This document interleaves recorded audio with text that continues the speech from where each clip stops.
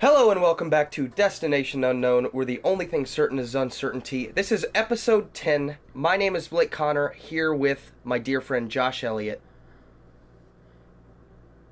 This is where you speak. I thought it would be funny if I didn't. Yeah, well, it was just concerning. For a moment, I thought you'd gone mute. Nope, I'm here. Well, you know, Josh, I actually saw you not too long ago.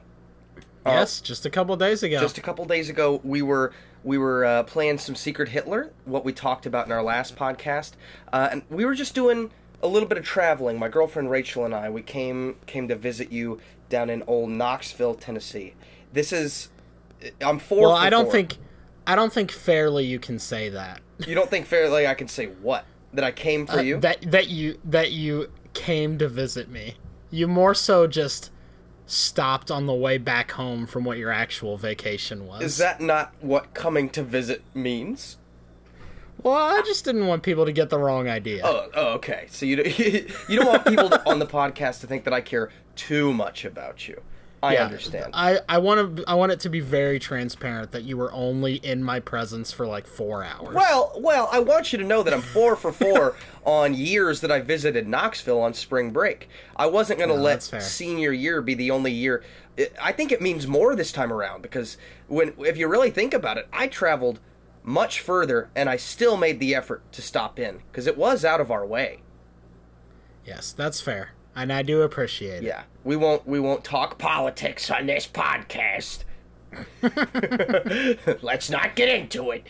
But we got to go a lot of places. It's my favorite kind of vacation is a traveling vacation like this one. I feel like I get bored if I stay in any one place for too long. Have you ever experienced that? Just a vacation being too long. Like you've been in a place and you almost feel bad for being bored. You're like, I'm on vacation. I shouldn't be bored, but like you still are. Yeah. There have been times where I've like gone to the beach with my family or something and we just stayed in like the same place for like over a week. Yeah. And it's like, you know, by day like 4 or 5, I'm like, I am kind of over it. Yeah, your mom listens to this and she's like, oh, my word! See if I ever take you to the beach again! I hope not. You know, my parents will watch, like, all the videos that I share on the Facebook page that I don't want them to watch. like, I shared GURP the other day, and... Your mom? And... Yeah, don't get me wrong, like, it's a funny video, I like it, but it's just a weird video to see your son, like, acting in. No, I don't know. There are some things that I am just convinced my parents will never understand, and wholly and truly, it's like, neither will I. Like, yesterday, for example, I am shooting a music video at the moment that should be out soon, and... in said video, we filled a bathtub full of coffee, and I remember, I remember standing above the man who was submerging himself into the bathtub of coffee, and I'm holding a camera, and there are lights in here, and he surfaces from this coffee bath, and I thought to myself, my father would never understand this. Like, it's very accurate. Yeah, extremely accurate. Yeah, have you ever had those moments where you think, like, right now, I'm either making my parents proud, or, like, on the flip, you're like, right now, I'm probably disappointing my mother. You know, that was one of those moments yesterday. Here I am standing above just a Java bath, like, I could never explain this to anyone. I really couldn't. You know, I've had no shame for a really long time whenever it comes to, like, our videos. Because if you think back... the embarrassing things that we would do in public, like, or the things that just people wouldn't understand, like, I've been desensitized to, like, the opinions of others, I suppose. So the one thing that I'm still not desensitized to is, like, actually involving other people, like, public videos, like, prank videos or things like that. I mean, it's not that I'm not a fan of those videos, it's that I personally am not the type of person to go out and, like, harass or even talk to other people. It's like, I don't care what they think of me when we do things and we're kind of minding our own business, either in public places or whatever, but it's, like, involving other people. That's where I draw the line, and I still get, like, skittish about that. Yeah, I mean, I don't do that. I'm just saying, like, anything that I'm doing in public, Like, if I'm dressed like a tennis player in very short shorts, like, fighting a mad scientist in front of the whole world to see... Oh, yeah, they probably thought we were so weird. It does not bother me. No, it doesn't. I didn't care about that. Or driving a Jeep around an open field, like, in circles. Yeah, like... or being dressed as an old man running through Walmart, just being a common nuisance. True. We've done a lot of silly things. We certainly have. What? Okay, so this is something that I'm interested in because I've been working on this music video, and I know we kind of work in different ways when it comes to producing videos. Could you walk me through your creative process a little bit? I mean, I know we've been partners forever, and I should know this sort of thing, but I'm interested in, like, conception of idea to finished product. How does that go for you? Yeah. It definitely depends on the type of video. So if I'm doing a, say, Not So Mortal Kombat, which we've done a lot of, we've done 10, and spoiler alert, they're gonna come back soon. But I first of all message you because you usually do all the, like, VFX for those videos. Yeah. I say usually, but you've always done all the VFX for those videos. But, so I'll message you and say, like, hey, I'm doing a Not So Mortal Kombat. These are the characters. What effects do you think we should do? Yeah. And then we'll talk about that for a little while. And then from there, honestly, there's no planning involved whatsoever. I go to wherever we're filming. We flip a coin to decide who's going to win the fight. And then I just choreograph the fight scene on the spot. It's just laughable that you tell me that because I can't imagine doing that anymore. Like, I was once like that, but they still turn out so good. See, like, that is the only type of video that I do in that way. Fair enough. Like, every other type of video, like skits, I will tend to, I'll be honest, completely transparent, I don't really like doing skits. And that's something you probably didn't know about me. Oh, but no. Genuinely, like, I just like normal skits, I don't really enjoy it. Yeah. I prefer doing Not So Mortal Kombats because of the fight choreography, or I just like doing bigger projects. I think we'd like... I think both of us would like skits and sketches more if we were in the same place because I churned out a lot of, like, sketches and all kinds of videos when Jacob was working with us. And then when he stopped being a regular part of it, I lost the drive because... So for me, my process, I'll tell you right now, for every one idea that I push out, 10 of them are left on the chopping room, like on the... Yes, that is cutting. That is very true for me as well. I cannot think of the expression, but I scrap so many ideas, and it's not that I don't think that they're, like, good ideas. It's that I am the type of person, I need an accountability partner in almost all places, and that's why I'm glad that I have you to basically force me to see my ideas through. I don't know how many times I've gotten just so close to doing something, and then I didn't. And I don't even have reasons for it. Like, I had a whole shots list, a whole script. I was making props. I was buying things for a PUBG video over the summer, and I just never did it. I wrote... Oh, yeah. Yeah. I remember you 3D printing a prop Yes, for that I video. did. Like, I went through all of this effort, and I spent this money, and then just, like, one day, like, I woke up... Like, I don't even think I, like, consciously decided. It was just, like, one day, like, weeks had passed, and I was like, oh, yeah, I never did that, did I? Oops. Dude, low-key, I think we've talked about you printing that prop on the podcast before. We did. Yeah. Yeah, I'm pretty sure we did. I have a very different approach when it comes to what kind of project, but, like, my favorite thing to do is just big projects. Like, writing Luigi's Mansion is probably the most fun I've ever had working on anything in Rapture Films. Except for maybe... when you and I wrote Indiana Josh 2 together. In just one night. Because that's just such a unique experience. Like, we've never done that before. Yeah. Bailey Connerly, if you're listening to this, our one listener out there, our shining light in the darkness, just know that while you snored away on the other side of the couch, Josh and I came up with comedy gold, baby. That is honestly, like, genuinely, we've spoken about it before, but Indiana Josh 2, in my eyes...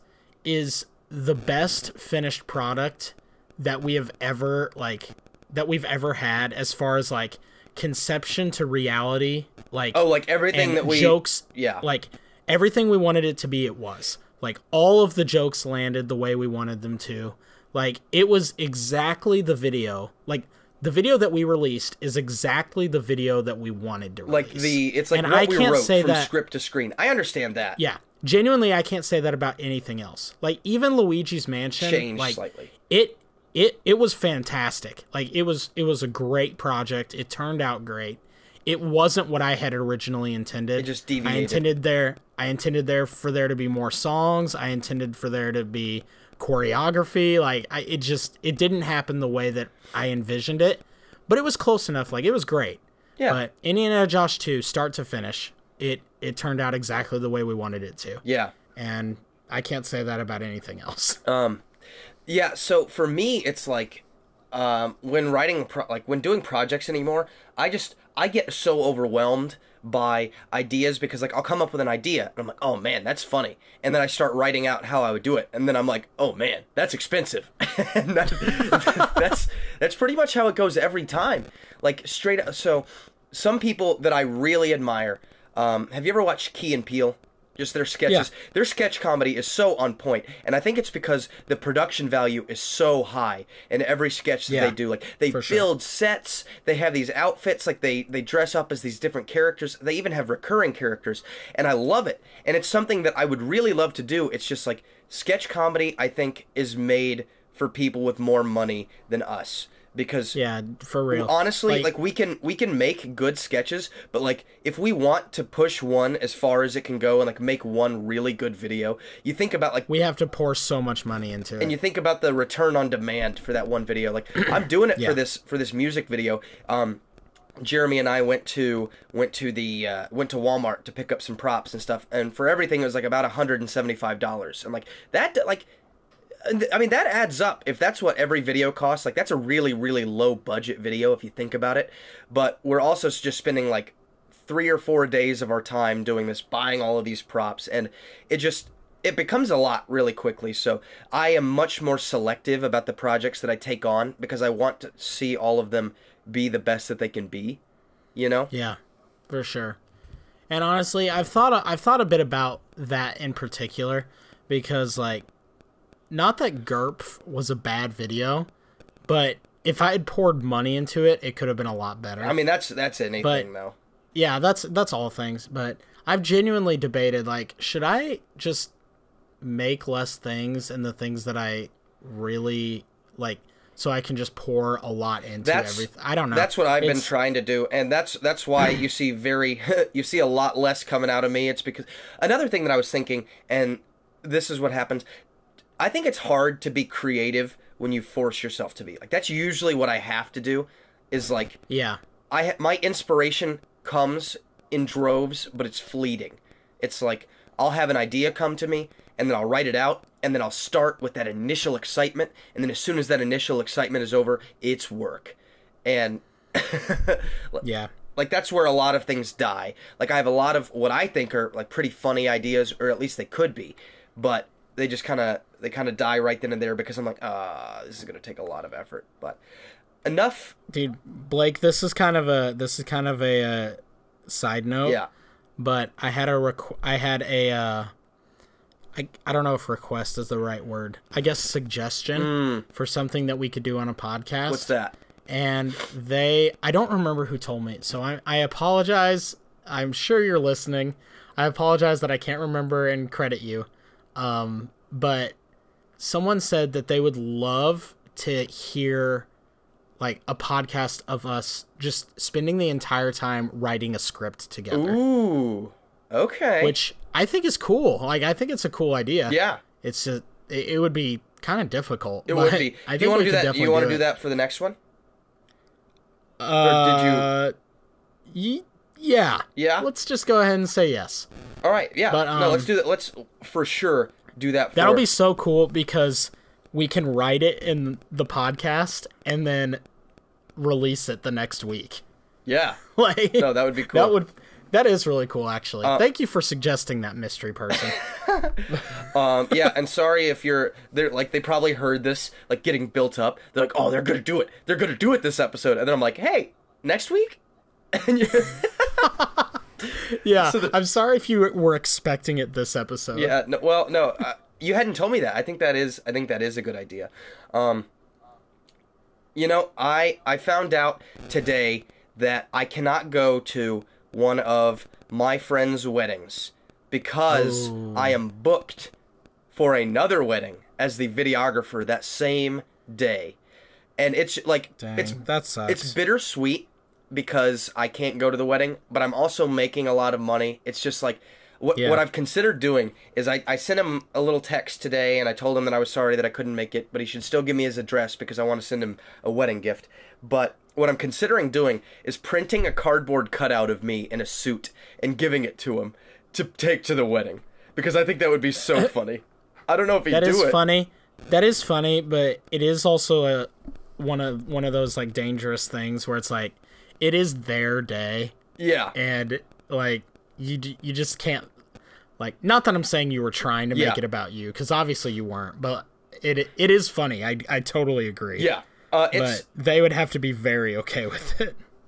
Yeah, and if nothing else, it could at least populate like the bachelor party or something. Maybe like that. I thought about giving it like a little cardboard cup holder, and it's like, give me drinks. Yeah, that is obnoxious, isn't it? I'm hearing myself talk now, and I'm like, dang.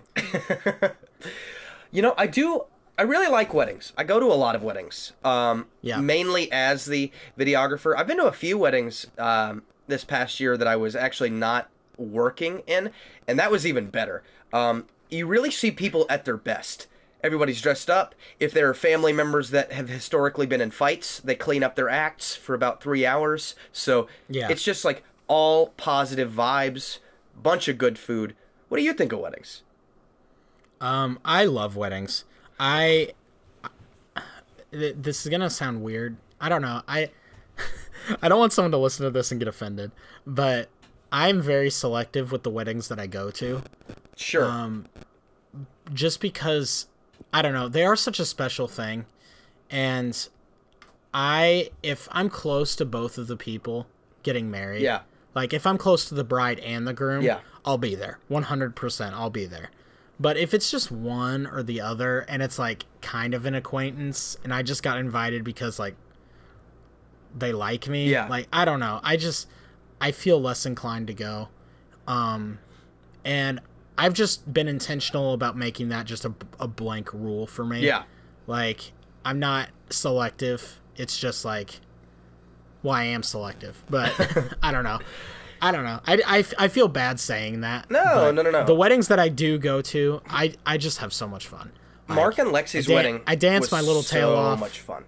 Oh, it was. And it was like a melding of worlds because these people who I've only seen in Knoxville, Tennessee, were interacting with people from my hometown. And it's, from high school. Yeah, from high school. And it's like, it's weird, not because, like, it's just one of those things that you never imagine happening.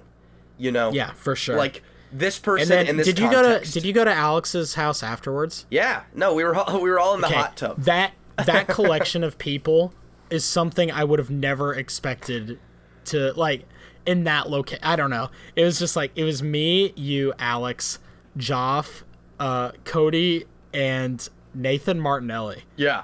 In Alex's hot tub. And it was just such a random collection of people. Well, I mean, like, when you think about it, just like all of these people from different places, like, do you ever think about how, like, what some people in your life would think of other people in your life, like, just based on the fact that you know that they'll, like, never meet each other?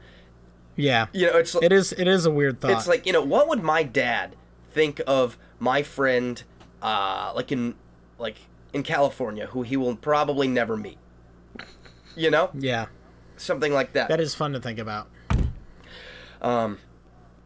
So I had a little I'd say argument. Yeah, I'd say argument, but it was more of a it was an argument with Rachel recently because I just like point blank I looked at her and I was like, why does wedding planning take so long? And then she started spouting off all of these things that sounded really simple, you know, really simple to me. And she was like, well, you know, you got to find catering, you got to find a venue, you got to find, you know, like dresses, tuxes, you have to find like a DJ and all this stuff. And I said, like, babe, this doesn't sound like it would take more than one day to me. And she got mad. Like, it was like, she was like, no, like, that's stupid. Like, what are you talking about? You could do it in a day. I was like, yeah, no, listen. Here's my pitch. I said, I wake up 12:01, you know, start of a brand new day, and I plan everything out. You wake up a minute after midnight? Oh, I said a day. So 24 hours? Yes. Okay, so you're spending an entire 24 hours. I'm spending an entire 24 hours. Yes. Okay, go ahead. So, let's hear your pitch. Okay. So, before I go into this pitch, I want to know, do you disagree with me?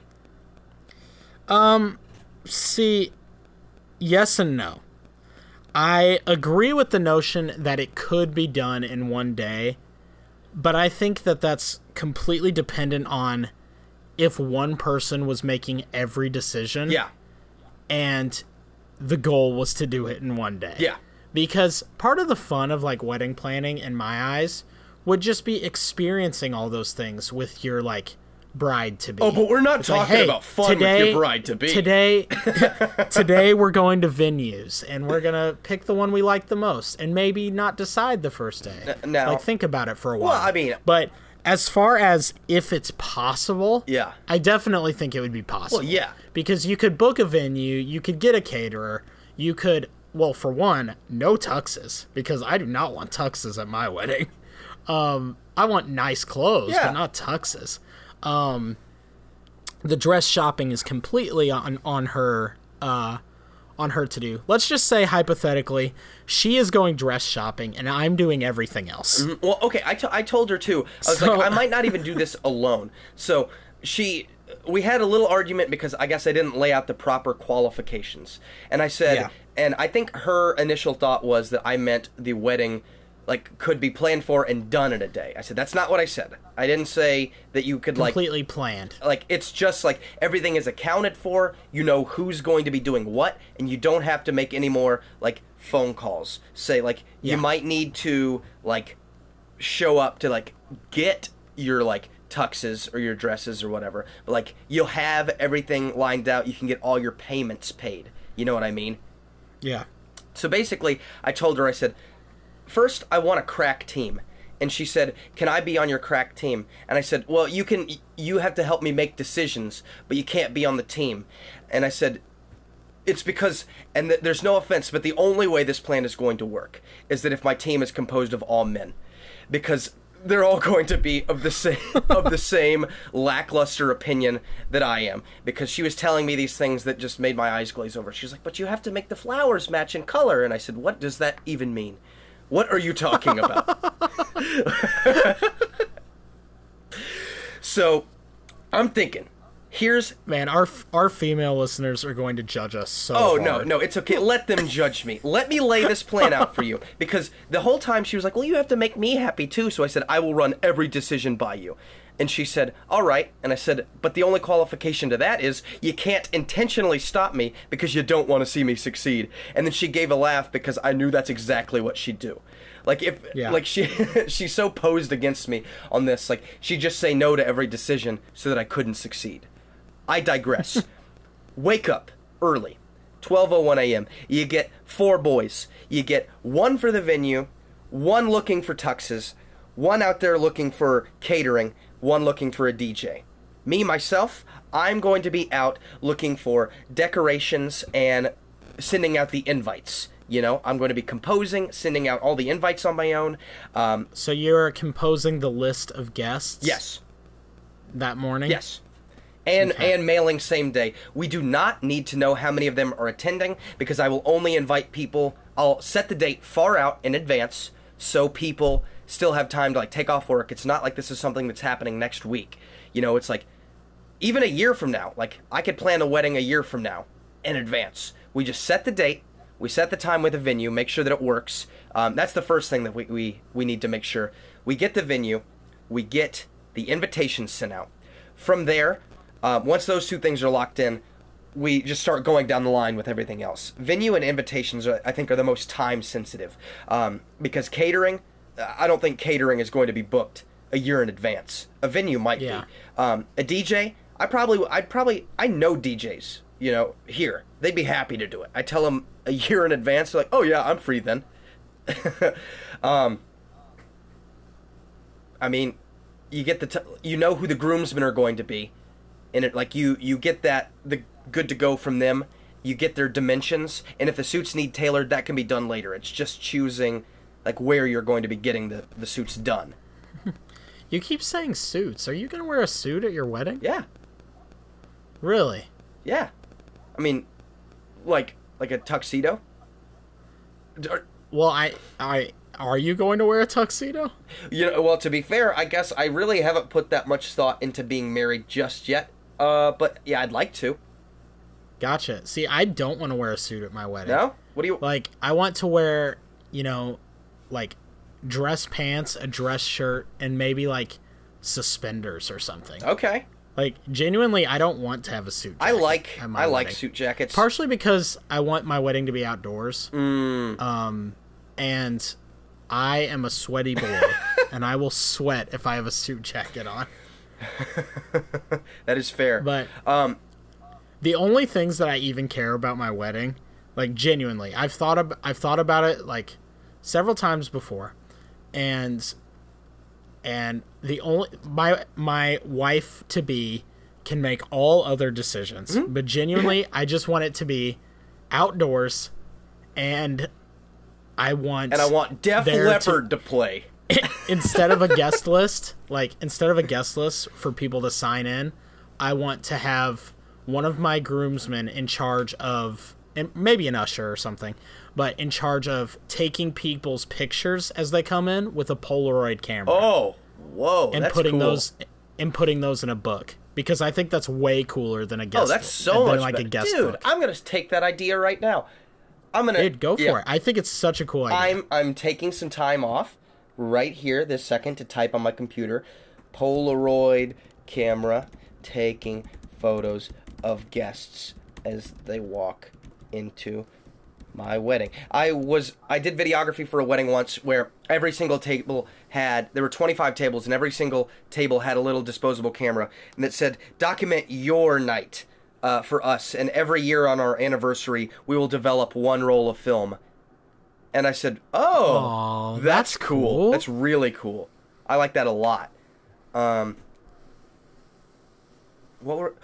Oh, I lost my original point. Well, I mean, honestly, I think that covered it. Is there anything that you think I missed, or is there anything about my plan that didn't seem like it was going to work? You start at midnight. I think if you start at, like, 12:01, that gives you time to at least plan, write out lists of phone numbers and who to call, because no business is going to be open at that time. So you lay out all your plans, you make the guests, or, like, the invitations, and you mail those out, like, during that time period. As soon as businesses start opening up, 9 a.m. rolls around, that's when the convoy goes out, baby. Driving all around, sending out phone calls, booking venues, booking DJs, booking catering, and suddenly you come home and you say, hey, hun, wedding's ready. 1 year from now, we're done. I think that it's possible. I think you could pull it off. You know, she told me that she wants me to make a video of it. And my goal is to find a couple who literally cares so little that they'd let me plan their wedding for them in a day. That they just, like, care so little. Like, they just don't care at all. They're like, yeah, sure. Or, like, I want to post an ad on, like, Craigslist as a wedding planner. That's so funny. And then, like, I'm like, all right, it's done. And they're like, what? You started yesterday. I'm like, yeah, no, here's your wedding. And then, like, every part of them would want to say, like, no, you can't plan a wedding in a day, but I just want them to look at it and go, wow, this is beautiful. But it's something that I pride myself on, that I have absolutely no proof to back up. You know, I'm like, I could plan a wedding in a day. If you think that I can't plan a wedding in a day, comment below your reasoning why, and we'll fight about it. We'll fight in the comment section. Yeah.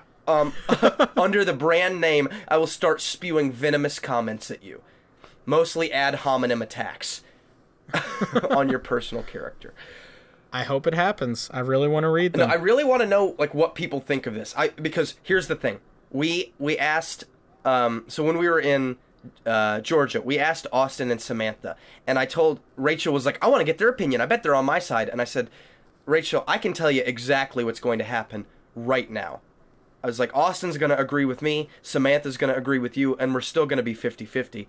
And she was like, no, we'll see. And then we got there, and that is exactly what happened. And then the only thing that happened was we created an argument for another couple. Oh my gosh. That's awesome. Oh. What? Do you have any ideas for, like, music that you'd want to play at your wedding?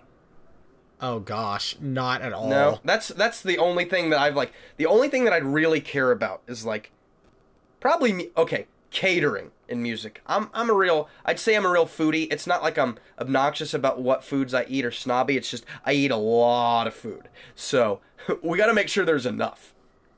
Yeah, for sure. I really want whatever I play at my wedding. I want at least a good chunk of it to be like classic rock. Nickelback. No. Oh. I was gonna say, classic rock. I'm real into hair metal. I'm not talking about just like shredding heavy metal, but there are a couple like love and power ballads by like Judas Priest that it's like it would be disingenuous for me to play something else. Like the last thing. So you don't want your first dance with your wife to be set to "With Arms Wide Open Under the Sunlight." Okay, so the thing about it is, it's like whatever DJ that I book for my wedding, they have like I'm gonna tell them straight away. It's like, listen, I'm not your casual. All right, I don't want you to play what you've played at every other wedding, because I've been to dozens of weddings, my friend, and almost all of them have sounded exactly the same. I could tell you the soundtrack to a wedding, for Christ's sake. It's like, they're going to throw the bouquet, single ladies. They're going to throw the garter, cherry pie. First dance song, Thinking Out Loud by Ed Sheeran. Darling, I will be loving you till we're 70. Yeah, every single time. We get it. I go to a lot, like, I didn't realize... Dude, Mark and Lexi's first dance was to a song from Moulin Rouge. I don't even know what that is. It's a musical, but I loved it so much. At least it's not Ed Sheeran or like. So I'm gonna have to make a compromise. If I marry Rachel, she loves country music, and I don't. But it would be gosh. Yeah.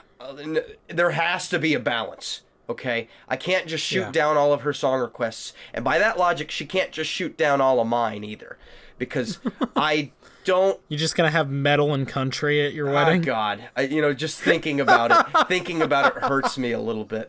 But,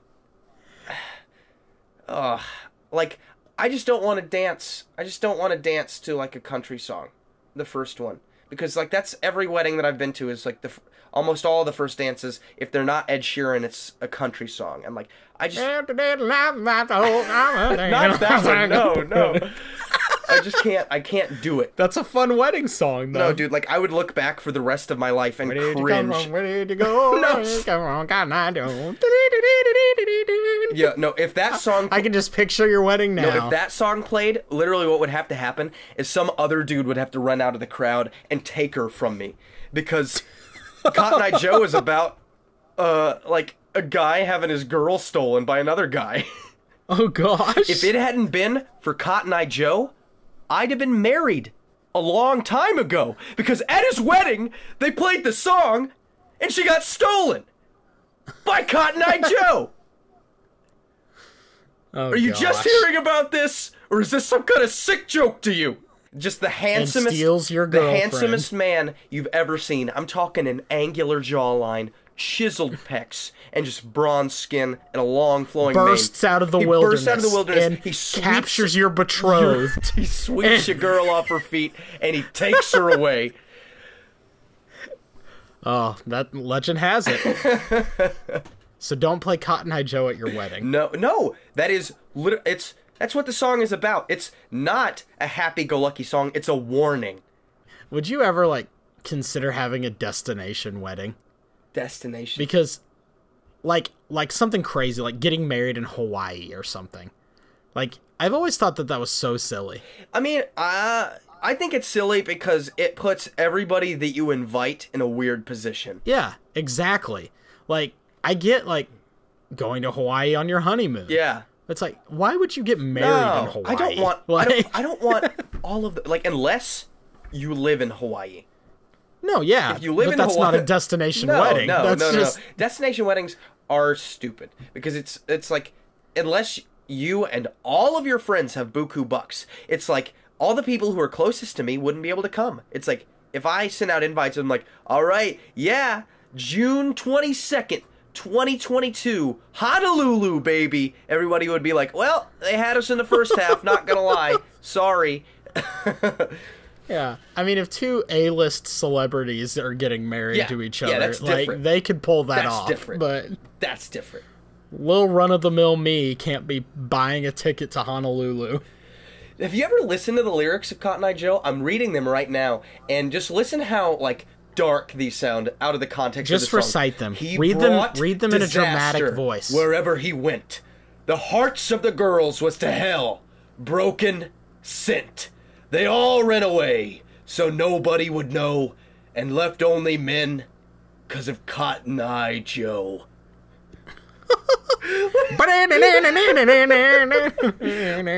What's the best vacation that you've ever taken?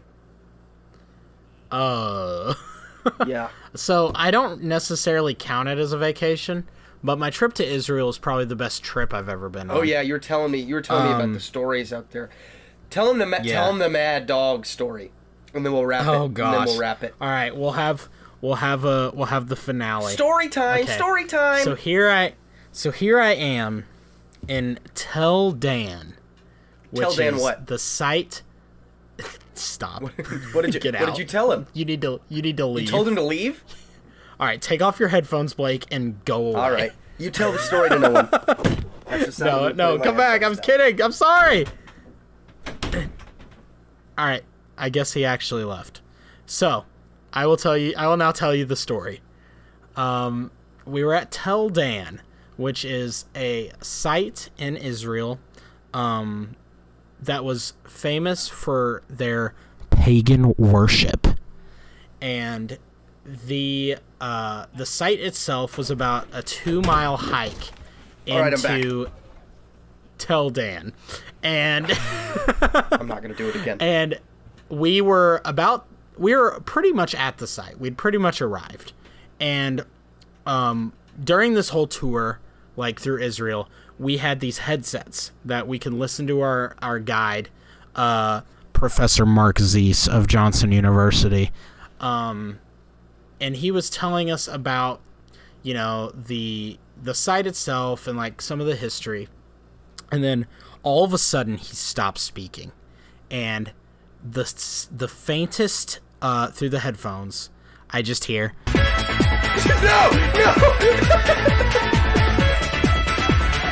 And Cotton Eye Joe bursts out of the bushes. And no, I'm kidding. But on the headset, we hear, no. And immediately, obviously something is going wrong. So I start sprinting towards the front of the group because I want to be a part of whatever is happening.